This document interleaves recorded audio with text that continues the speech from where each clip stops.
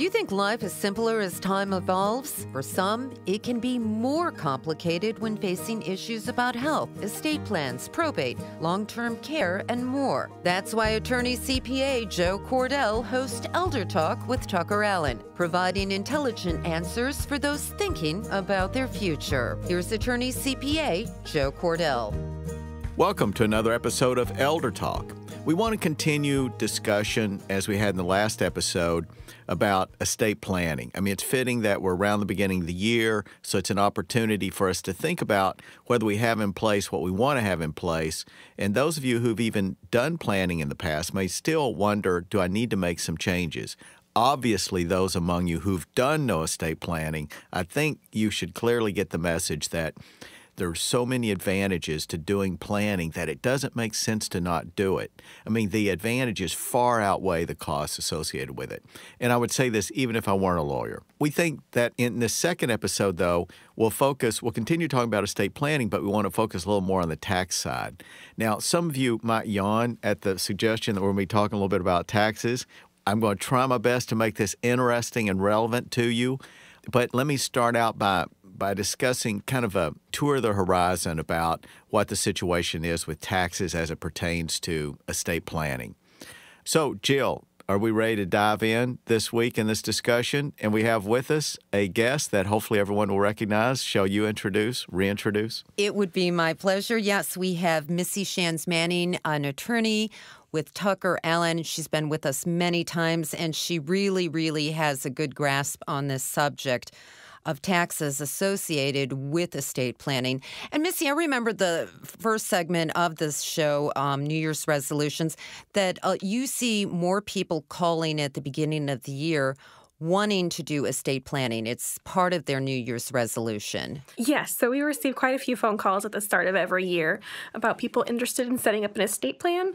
And also they tend to have questions about how taxes will impact their estate plan or how their estate plan will impact their taxes. Taxes is something that none of us want to deal with. It tends to, make a lot of us nervous. And that's why we tend to go to a professional, someone that can really tackle that. Yeah, and I think that that a lot of that nervousness comes from the unknown. I mean, we're transitioning now to an administration whose philosophy regarding taxes is very different from the philosophy of the outgoing administration.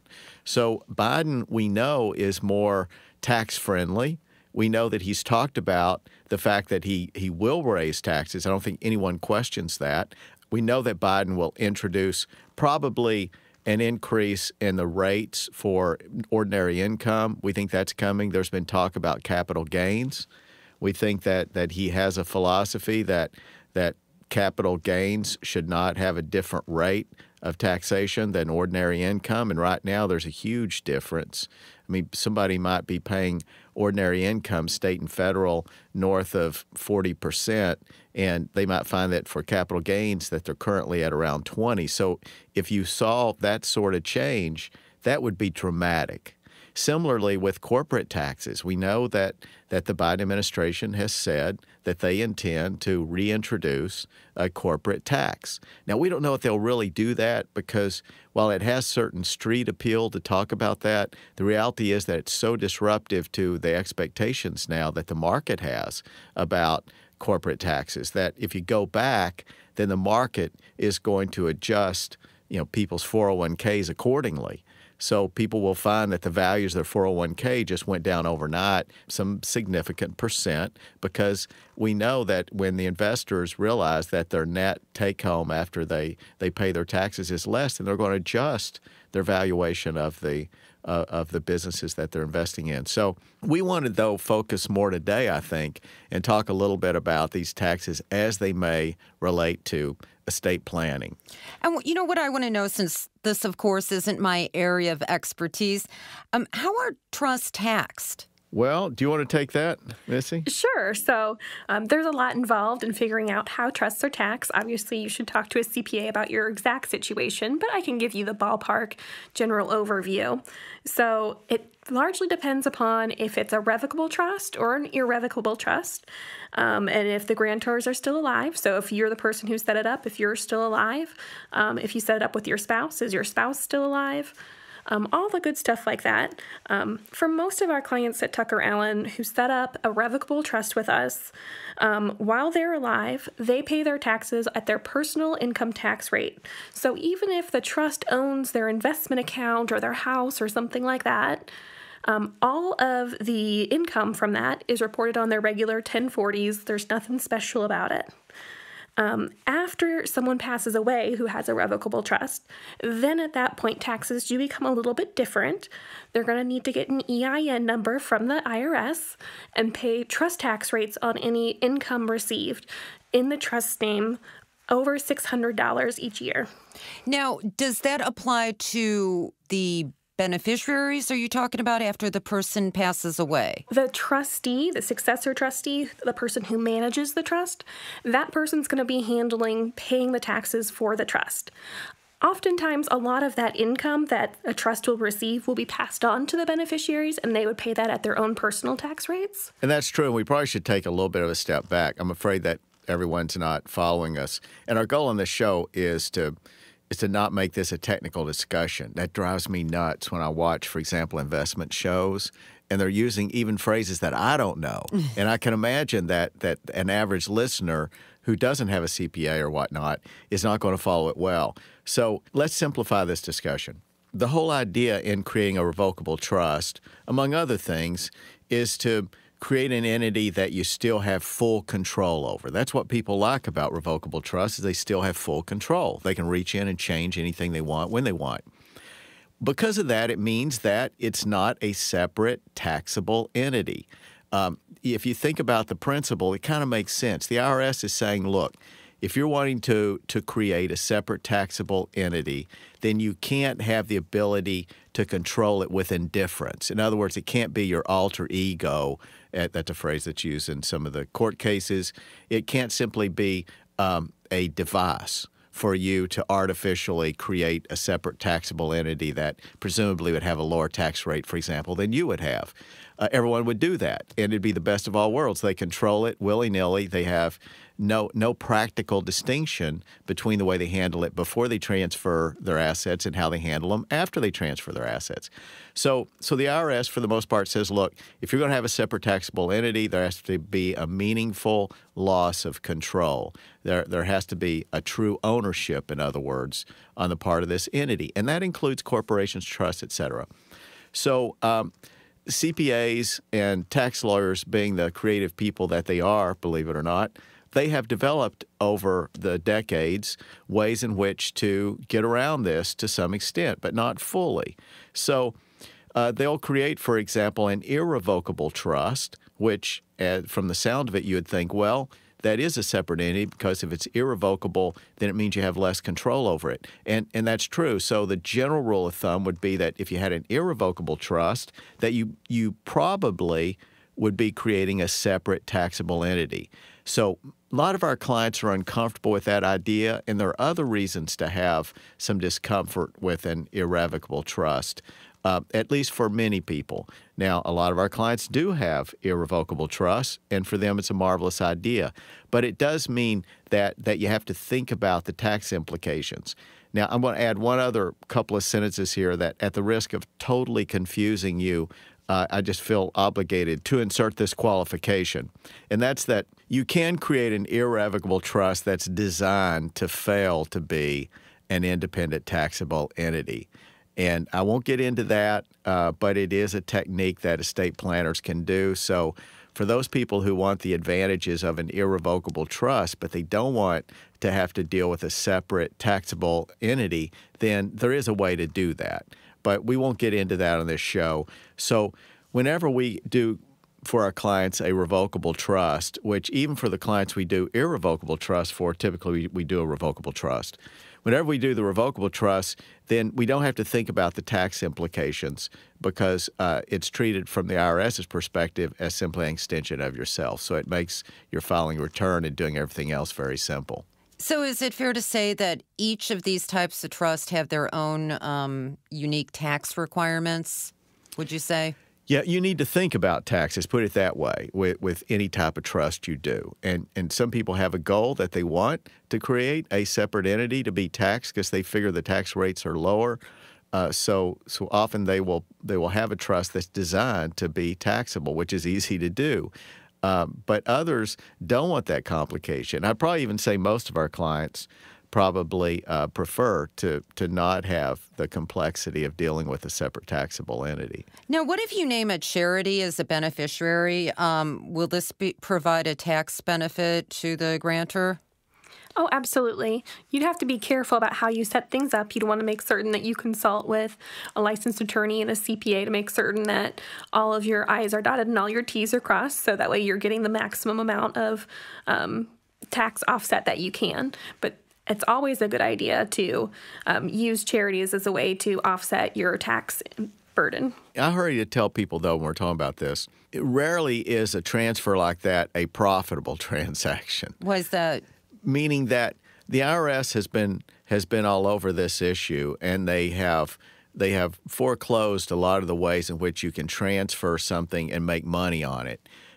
For example, at one time, people would take an asset that perhaps they couldn't sell for $100,000. Maybe they thought its real value was going to end up being $50,000 or less. And let's assume they're in a very high marginal tax bracket.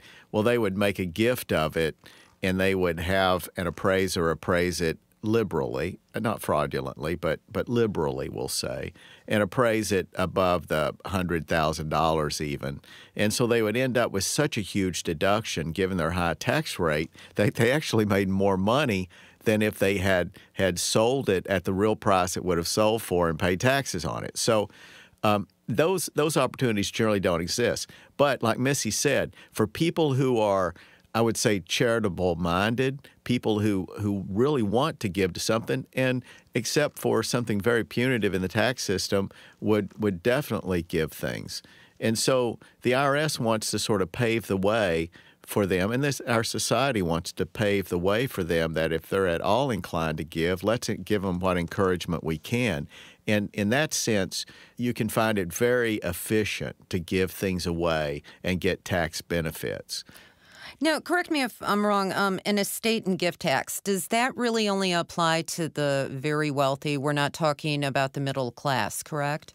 Missy, explain how kind of the history of this and where we are in terms of tax rates. Sure. So reaching back to like 1997, I know that the estate tax threshold was set at around $600,000. Now, let me back up and explain. An estate tax threshold is the amount of money that your estate has to be valued at in order to get hit with as an additional tax, sometimes called a death tax. So if you had an estate that was worth $700,000 back in the 90s, that was over the $600,000 threshold, so that extra $100,000 there would be taxed at a higher rate. So, I mean, your point, though, is that it's a pretty harsh rate, and it kicked in at a pretty low level, $600,000. It's hard for me to believe that even now in the late 90s. And I was doing estate planning then, and I've since forgotten because it's gone up so much, and it did so quickly in the 2000s. Mm-hmm.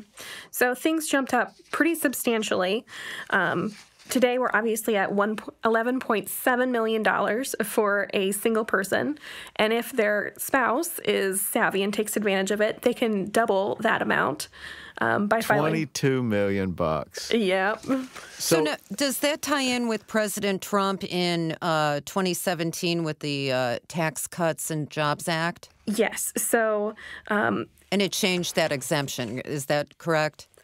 Yes, it did change that amount. It has gone up since then to the current $11.7 million.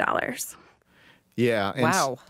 Yeah, he increased it, but the change that he made has an expiration date.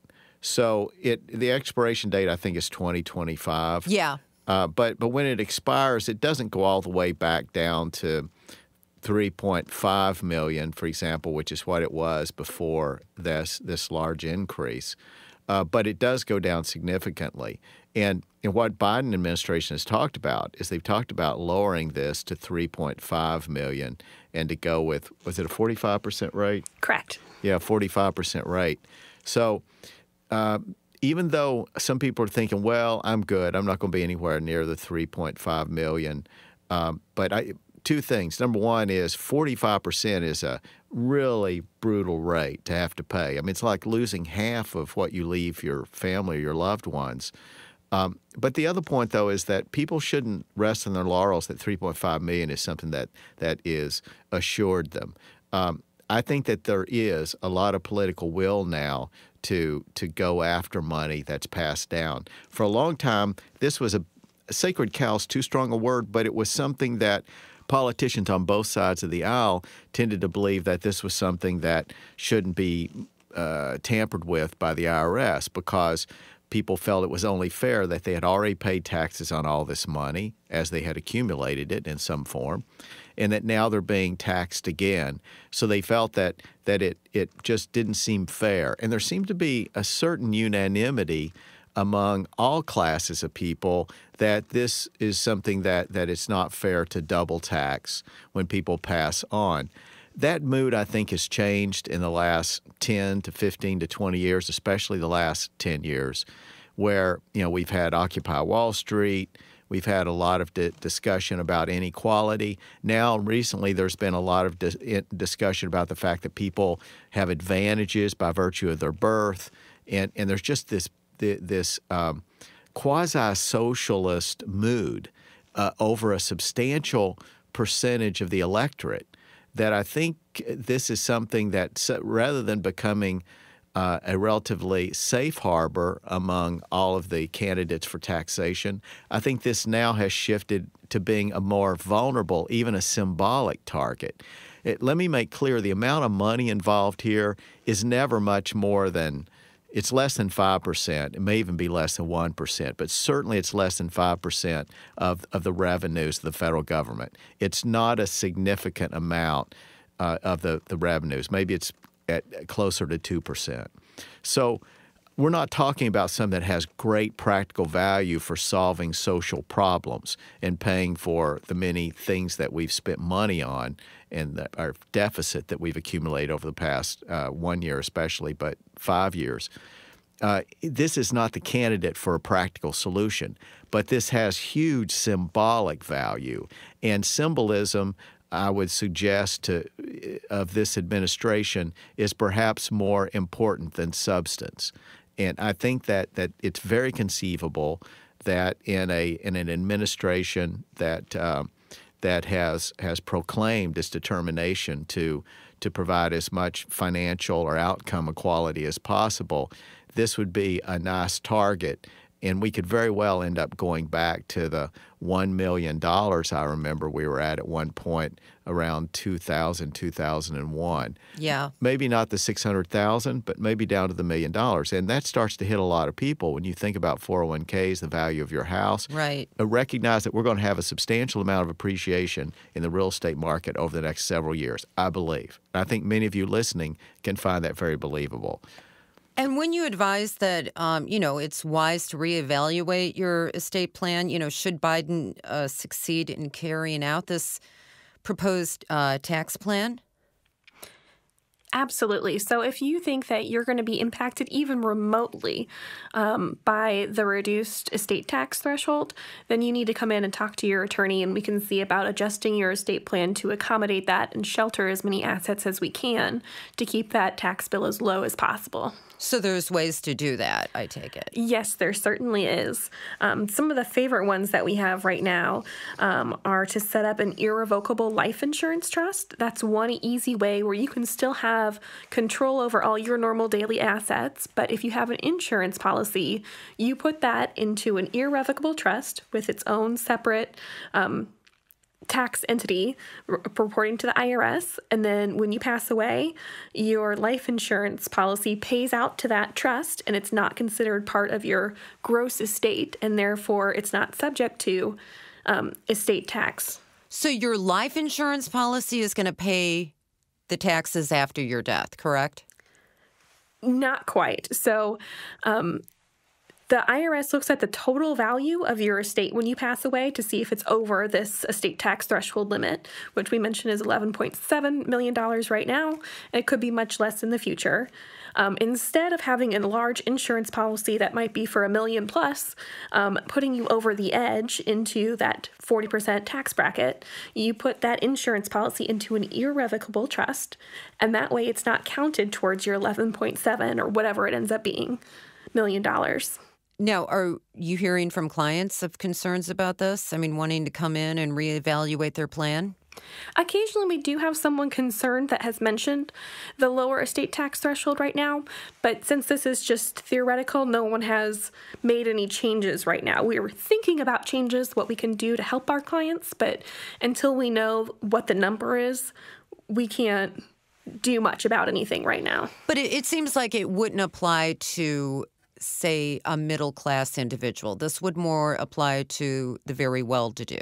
Am I correct in reading it that way? With the estate tax being at $11.7 million, that would be correct. Yeah. If it's dropped, though, it could impact middle-class families. Yeah, well, that's true.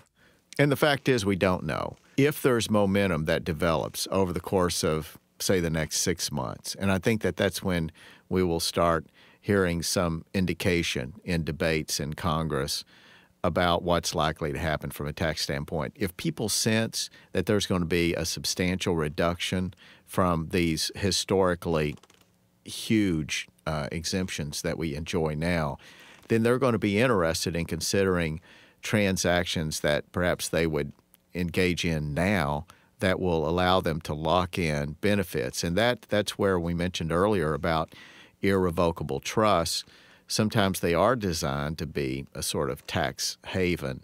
And in order for us to qualify with the IRS rules, it means that there has to be some meaningful way in which that trust is irrevocable and that the person does not have the same control they had over assets before they transfer them to the trust. It doesn't mean that they can't get benefits. It doesn't mean that they can't have some control, but there has to be a meaningful loss of control. We won't get into that technical discussion.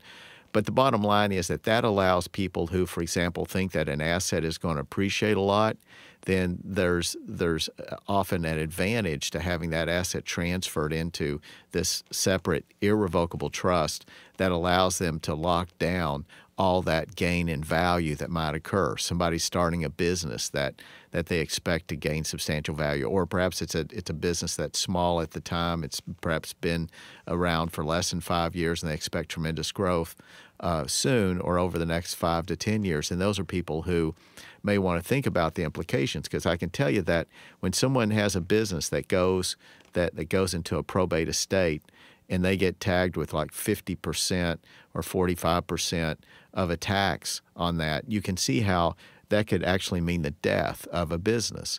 Now, thankfully, there are some special rules that allow people owning farms and in some cases small businesses to pay out their taxes over a period of, for example, 5 years or 10 years, I think is the current payout period in which they pay equal installments over that period of time. So there are some relief valves that allow people to perhaps limp along with the business rather than simply shut it down. But not everyone qualifies for those, incidentally. And those who do still have a crisis to come up with the amount of taxes that they're going to have to pay those installments over whatever period of time it is.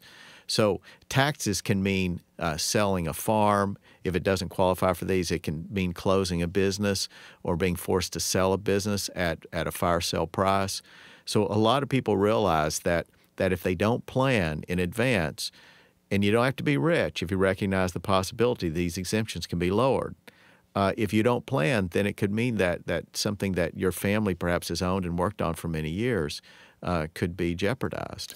Now, what if, getting back to the businesses, say you have a small business and you want to leave it to someone, say perhaps somebody that works in that business and someone that's not related to you. If you don't do it the right way, there can be challenges, correct? Yeah, definitely. I mean, it's a very complex thing whenever you're leaving a business, and it's beyond the exemption levels, which, as we've discussed, we don't know what those are going to be. They could be I wouldn't be shocked if the Biden administration took those below $1 million, and that would cover virtually any significant business. Probably has a value of close to $1 million. That's not unusual today. So what type of trust would you want to have in order to accomplish this with, transferring a business to a non-relative after your death? Well, or does it matter? Yeah, this can get very technical. And the reason I say that is that whenever you're choosing to make a transfer like this, you can have your cake and eat it too to one extent. And I realize I'm starting to walk into the woods here for our listeners, so I'm mindful of this. I'll try to stay on the periphery. It's possible for you to make a transfer that's considered meaningful for purposes of estate planning. That's one tax regime. In other words, a set of rules that govern estate tax, gift tax. That has its own kind of set of provisions. And then another part of the tax code relates to income tax. And it's possible to thread the needle between those two, meaning to keep the asset that you've transferred to the irrevocable trust as something that's taxed to you personally at your rate. And a lot of people choose that. They want to have it continue to be taxed to them at their personal rate. And at the same time, according to the estate and gift rules, you did surrender control, you did transfer it, and for their purposes, it will be regarded as something that belongs to the trust. So it wouldn't be part of your estate. It wouldn't be in your estate at all. It would be owned by this irrevocable trust. What the estate tax regime is considering an independent entity of you, whereas the IRS did not consider it an independent entity because it was designed to fail the IRS test but not fail the test for estate and gift taxes. Now, I promise I'll drop this subject into the technicalities here, but I know there are some people listening who followed what I said, but I know many of you didn't, and that's understandable. I want to shift gears here for a moment. I'm curious about something. We have talked on the show extensively about qualifying for Medicaid with your estate planning. Now, is there any concern that with Biden's proposed tax plan that this could hinder, someone with, someone that's well-to-do with their estate planning in qualifying for Medicaid at some point in their life? Well, I don't think we want to call them well-to-do, meaning that it's true that you can have assets and still qualify for Medicaid, but I wouldn't go so far as to say well-to-do. I think people who are worth, let me take an easy one, people who have assets over $2 million. I generally don't think it makes sense to do Medicaid planning. And even if it did, our clients generally don't feel comfortable with that, and it just it doesn't seem to be worth the effort. For people who are worth less than $2 million, if whenever you said well-to-do, if you would have included somebody as low as $800,000 or $700,000, sure, yeah. So yeah, for those people, we'll say people who have assets and they want to keep them for their loved ones, middle class for sure. And I think 1.5 million is probably middle class for people to have accumulated that over a lifetime, right? And they're blessed for sure, but I think that still, that might be considered something that a lot of people in the middle classes have accomplished. So for them, might they want to qualify for Medicaid? Yes. And how does that affect their planning? Well, it depends on how they get rid of their assets. Sometimes they'll foolishly just give them away to people with maybe some sort of verbal agreement, which if it were enforceable would be fraudulent. But it's probably not enforceable, which means they did give it away, but there are a whole lot of problems with that. Sure. But some people choose, though, to move it into an irrevocable trust. On this show, we've talked about the irrevocable trust device as a wonderful tool for that. And Missy, I'll hand it off to you because you can explain this well. Sure. So when people plan for Medicaid, they need to get all of their assets down below a certain amount of money, which is currently $5,000 in Missouri. So if you have $800,000 and you need to get down to $5,000, that's a lot of money that needs to be put away in a way that doesn't make Medicaid upset and punish you. giving it as a gift to your relatives is one way that will make Medicaid mad and give you a punishment period where you can't get on Medicaid even if you have $5,000 or below. So estate planning attorneys have various ways that you can go about getting rid of all of those extra assets in a way that makes you shield as much as you can from Medicaid. So one of those popular ways, as mentioned, is to set up an irrevocable trust where you put your assets that you don't need for your day-to-day living on into that trust, and after 5 years, Medicaid can't see that you put that money in there anymore, so they can't count it against you. And it should be mentioned that trust, though, is an example of what I was talking about a while ago.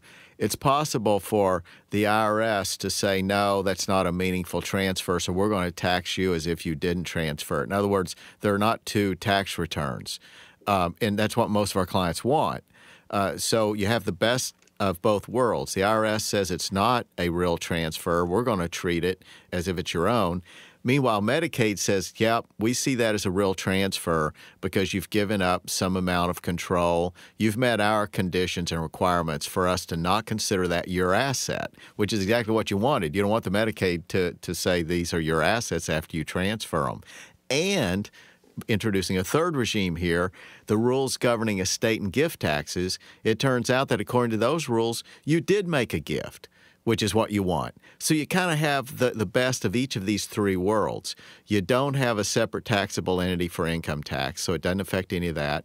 You achieved your goal of having this asset not be yours for purposes of Medicaid rules, right? And you also achieved your goal of getting it out of your estate. Now it belongs to what is a separate trust. Right. And it won't be taxed as if you own it, even though the IRS, for your income tax purposes, said you did own it. And, I think it's important to note that you're not hiding these assets because, as Missy said, after 5 years, Medicaid won't be able to see those assets. But you're not hiding them. What you're doing is perfectly legal. Correct. Yeah, and we have to emphasize that. There are lawyers, none that I know personally, but there are lawyers who really cross the line in terms of trying to avoid taxes. That's a real risky bet for a client to make, to sign on with a lawyer who's going to play it so close to the line that there's a good chance they're going to end up on the other side of it because both the client and the attorney suffers. So our approach at Cordell and TuckerAllen and reputable lawyers that I know is to be safely on this side of the line. Do everything we can fully, confidently do that we know is legal. Do all of those things. Be very aggressive in using the law where you know you're within the safe zone. But keep in mind, you should avoid any lawyer who says things to you that sound too good to be true. Right. For example, if a lawyer says to you, look, you can qualify for Medicaid by transferring all of your assets to this trust, this irrevocable trust, and there are no limitations on the way you use the money. No limitations. You can reach in and grab it and do it anything you want, just as if you had not transferred it there. That doesn't meet the sniff test, meaning the IRS is willing to have provisions, and many call them loopholes, but they're usually not a loophole. Occasionally they are, but usually there's something that was thought out and was intended to be permitted for various reasons. It's beneficial to that industry. It could be politics. It could be lots of reasons. So when you have a provision in there that says you can use it, then you want to take advantage of those things. But it doesn't meet the sniff test when somebody says to you you can lawfully use something any way you want and still get the full benefits. You expect there to be some limits, but those limits are not so bad, incidentally. If you do everything the law permits you to do, then it turns out that you can enjoy some of the benefits. You can have some control. But not all the benefits and not all the control as if you didn't transfer it. I know all of us want to think that we can engage in transactions through our lives that are of that nature, but we know the real world's not like that, and the IRS is certainly not like that. Right. So you should be suspicious of something that promises you everything without any concessions on your part. But can you transfer things to this entity and avoid estate taxes and to qualify for Medicaid and not adversely affect your income taxes? Yes, you can do that, but it does require some planning. And as you point out, there is a 5-year look-back period. It doesn't mean that it can't be seen or that you're going to deny a transaction. No, you're happy to proclaim that you made a transfer 5 years ago because you know it's beyond the boundaries of what the IRS rules permit them to consider. So there's nothing secretive or anything that's under the table here. This is all using the law fully to your advantage. And can I mention in here, one of the downsides about putting something into an irrevocable trust is sometimes you lose out on benefits. Oh, yeah. So, for example, if you have an asset that has appreciated a lot or will appreciate a lot in the future, that may not be the most suitable asset to put into an irrevocable trust, which has a lot of benefits, but this is not one of them. So if you have an asset that we know is going to appreciate or has appreciated a lot already, when you pass away, that asset gets a stepped-up basis if it's included in your estate. Yeah. So what are we talking about, like real estate? That is a big one. Or if you have, like, for example, stock in a small business that really took off, where you paid a whole lot less for it than what it's valued at right now. When you pass away, the IRS gives your beneficiaries, so your family, your kids, a valuation that's based upon the time of your death. So you don't have to pay taxes, capital gains taxes, on that increase in value. People are going to be pulling their hair out now. I mean, what you said, it need to be mentioned, but now I feel like we've got to explain, because I said a few minutes ago that one of the advantages often of an irrevocable trust is that if you think it's going to really increase in value an asset, such as a family business or whatever it might be, it often makes sense to go ahead and put it in the trust and then let it gain all that value, because when you die, it's not in your estate. Remember, that's a trust that it's considered that it was a real transfer, and so the IRS, for purposes of estate and gift tax, it's not in your estate. So you avoid that, what at one time was 55% tax, and even what I think is proposed by Biden is 45%. However, as you point out, now we have to shift gears and think about income taxes. So if we are just thinking about that appreciation in value, let's use a piece of real estate. So you have a piece of real estate you think is going to increase a lot. You're 60 years old. You fully expect to live another 30 years, which you should. I mean, medical science being what it is. So you're thinking, wow, this is going to go up a lot in value. I think I'm going to go ahead and put this in an irrevocable trust. I'm going to let myself have the income. You know, you'll pay taxes, et cetera. But I'm going to transfer this to this irrevocable trust because I think that this apartment building is going to be worth 2 or 3 times its present value when I die. And given the trends we talked about a few minutes ago, remember, I mean, you can expect estate taxes to go up and the exemption to go down is my bet. So looking into the future, 20, 30 years, does it make sense if we're thinking about estate and gift tax to move it into that entity? Yes, it does. Now, you just raised another point that confused people because you said, well, but remember that if it's not in the trust, if it's in your estate, in other words, it's you, not this other entity you created, it's in your estate, you keep it in your estate, then what about income taxes? It's true that if you don't put an asset in a trust and it's in your estate, in some sense of the word, it can be a revocable trust, incidentally, but you transfer it, guess what? You get a stepped-up tax basis for income tax. And I know this is confusing to you guys, but you have to recognize that these taxing regimes are 2 separate set of rules. One is for income tax, the thing that we're most familiar with, and the other is estate and gift tax. So you dodge the bullet on the estate and gift tax on this appreciated asset, but it means that if it goes through a regular estate and say that the asset had gone from $100,000 to $1 million, which is not crazy at all for that period of time we're talking about. So it goes up to $1 million. Well, if it had gone through your estate, it would have gotten a new valuation of $1 million. So that means if you had sold it the next month, you would pay 0 taxes because its basis in that asset has gone all the way up to its value at the date of your death. So that's a big, big advantage of having things go through your estate. It doesn't mean it goes through probate, incidentally, but it goes through your estate, such as a revocable trust.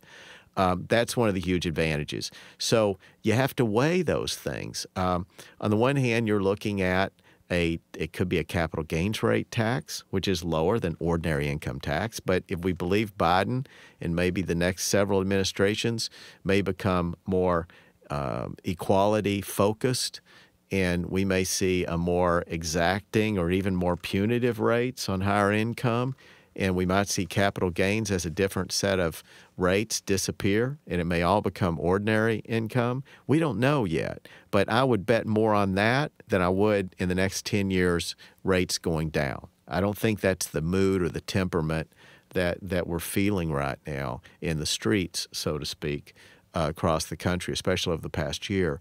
So if you believe that, then you know that income taxes can be harsh. But we also have talked about the fact that estate and gift taxes can be harsh. Picking up with your point, Missy, is, and I'm glad you brought that up, is that we do have to keep our eye on both income tax impacts as well as impacts on estate and gift. And it's very difficult to have our cake and eat it, too, in both respects. But there are some sophisticated tax planning techniques that I won't even broach in this discussion today. There are ways in which you can, to some extent, have the advantages to both. But you have to keep your eye on all these factors, and it does require, some reading of tea leaves, and we all need a crystal ball to be able to plan this perfectly, which we don't have. But these are all things, though, that it's not just a shot in the dark. We have a feel for what the mood is. And the good thing is, as long as you're alive, you can come in and tinker with your plan. Correct. I mean, how often does that happen, Missy, Right. that somebody comes in, we have one plan in place, and then 10 years later, they come in and say, wait, some things have changed, or maybe we've notified them that some things have changed. And we come in and we adjust the plan a little bit. Rarely do we throw a plan out. That's the good news. But sometimes we'll adjust it. Does that ever happen, though, where you start from scratch?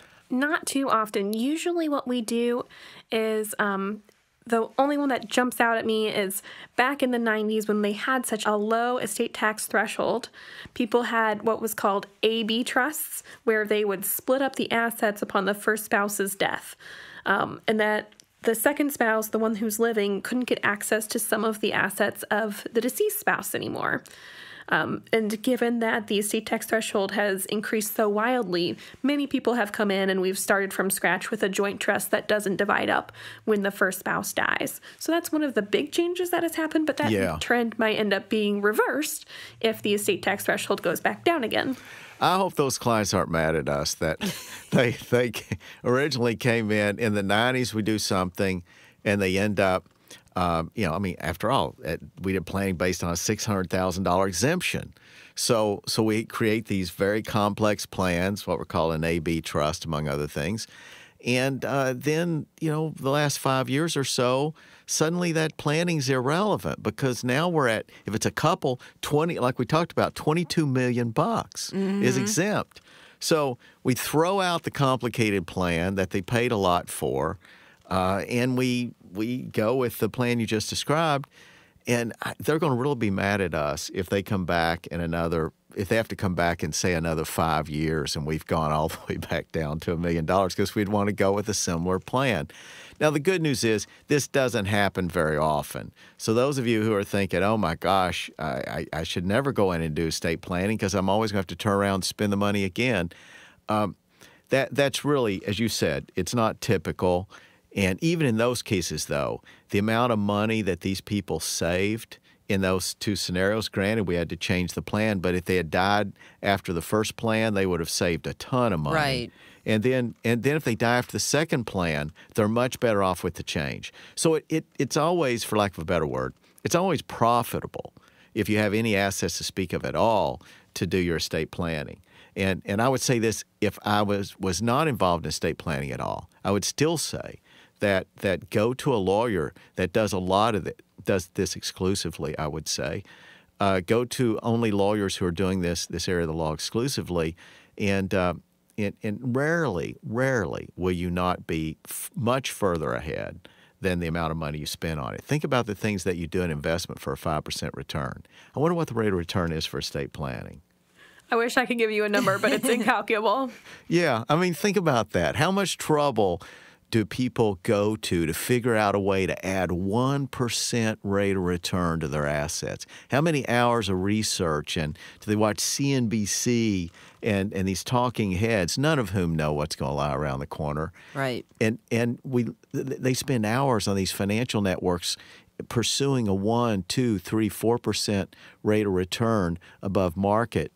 And yet estate planning is something that they'll ignore when the potential for gain is so many times more than they could hope for from an investment. Yeah, yeah. And two, you want to review your estate plan every so many years anyway, because life events. You could remarry. You may have a grandchild that came into the world that you want to leave something to. I mean, there's so many different scenarios. Yeah, I mean, divorce happens. Cordell and Cordell will tell you that. Yes, you would know. It's frustrating that guys, and Cordell, as everyone knows, represents guys, probably 98% of the clients at Cordell and Cordell, I'm guessing. So guys will find themselves in this situation where they've just completed a divorce at some point. They're worn out. Their liquid funds are often gone. Some of it, of course, to their lawyers. They probably didn't get everything they wanted. Rarely in divorce does either side get everything it wants. But the goal was for them to emerge from this, to have the ability to pick up their lives, to create a new household.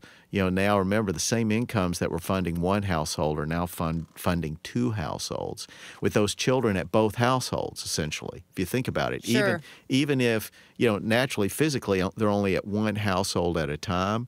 But because of the fact that throughout the year they're going to be at both, the reality is you're maintaining a household of one parent and the children 2 times with the same combined funds. So even with child support, with maintenance, which may or may not be an issue depending on who's paying and who's receiving, it's really difficult to go to these guys and say to them, as our lawyers do at Cordell and Cordell, it's only responsible of the lawyer to say to their client at the end of this long, unpleasant, expensive, draining process, to say to them, you really need to go in and do some estate planning now. Your life has changed, circumstances have changed, you need to go in and take care of this. I can tell you that based on my experience with a lot of clients at Cordell and Cordell, they don't want to do that. They don't want to do that. They figure we'll get to it eventually. Sometimes eventually never happens. Yeah. But I understand that the last thing they want to do is give more money to lawyers. So, but things happen, and when they happen, maybe you're stressed out, maybe you're depressed, maybe it was a tragic development, whatever it was. It could have been the death of a spouse. It could be lots of things that can happen where you need to pick yourself up, and among the business items in your life you need to take care of is estate planning. And it's a shame that it doesn't occupy a position at the very top of the list of things to do when you have major crises or changes in your life. We better wrap up. We didn't talk about gift taxes, Missy. Say something about gift taxes real quick before we wrap up. Sure. So every year you can give away up to $15,000, you as an individual, and if you have a spouse, that's doubled, to any specific person. So if you have 3 kids, you can give away up to $15,000 to each of them. And if you're married, your spouse can match that as well. So if we're worried about an estate tax limit, that is one way to reduce the amount of your estate and not have to pay extra taxes, is to periodically gift every year $15,000 to your kids, your grandkids, other people like that you want to have a benefit of your wealth, but do it before you pass away. Does it have to be a relative? Could it be a close friend? Absolutely. It could be anybody. You could give away your entire fortune, and it would not count as a gift or estate tax. So if Bezos were to give away his $150 billion $150 billion. Yeah, billion. If he were to give that away, and distribute it to where it assures that no person gets more than $15,000 in a year, then he would have no estate or gift tax. So this is nice, and too often people confuse this, though, with the income tax regime. Remember, these are two sets of rules. They both are taxes, and they both are governed by the IRS, but still, the rules governing income tax are entirely separate from the rules governing estate and gifts. So the $15,000 exemption that people have heard about is just with reference to estate and gift tax. I don't know how many times people say to me when they're thinking about lowering their income tax, they'll say, you know, I can't give but $15,000 away. I say, no. That's not relating to your income tax. It's relating to your estate and gift. Income tax rules are separate regarding gifts, and we won't get into that. However, I think that we did cover a lot of territory today. Certainly did. So I guess we should wrap up. So this has been another episode of Elder Talk. Till next time, take care.